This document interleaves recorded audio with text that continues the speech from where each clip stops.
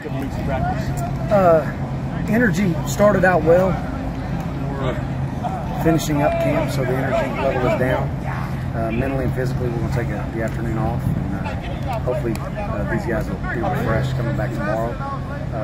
But like the squad right now, we need to pay attention to detail a little bit more and that day-to-day and some of those monotonous things that we do daily that are so important. They may not seem that way to those guys, but they show up in a game all too often. So need to focus on that better, but I'm real excited and confident about the squad.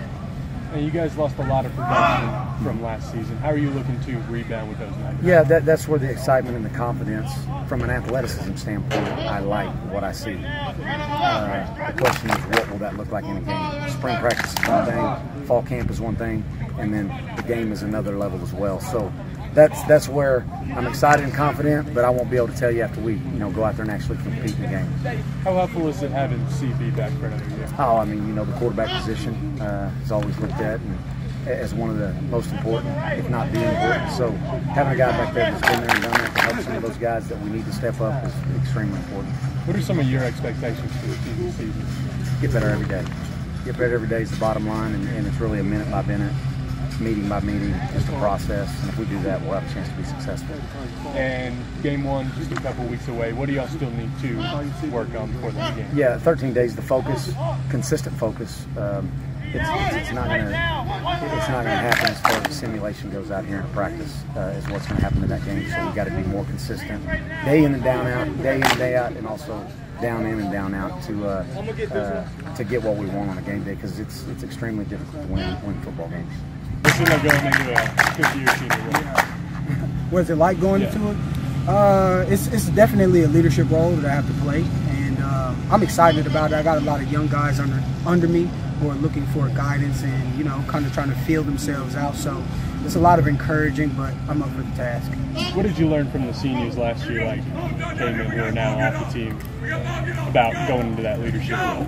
I learned that it really starts with your play on the field. I can talk to them all day about how to run this route, how to run that route, but if I'm not out here executing every day, coming out here with energy, then it just won't translate, and they won't take my word. They'll take them for granted.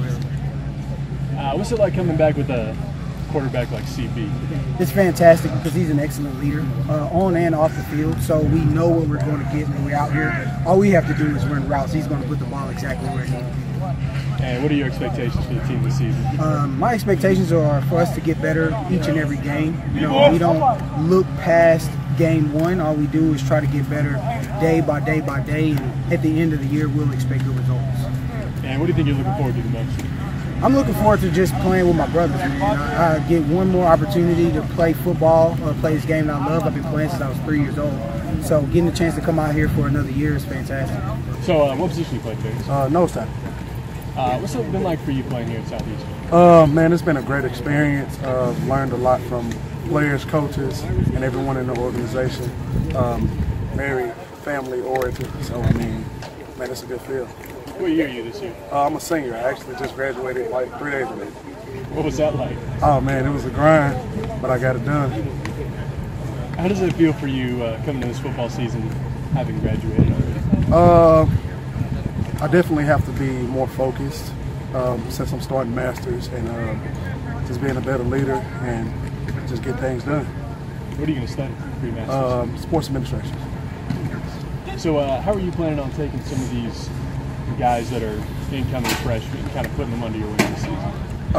Just holding them accountable, making sure they're doing the right things. But first, I have to lead by example, and then it transitions on and off the field. What kind of improvements do you want to see in your game this season? Be a more effective pass rusher,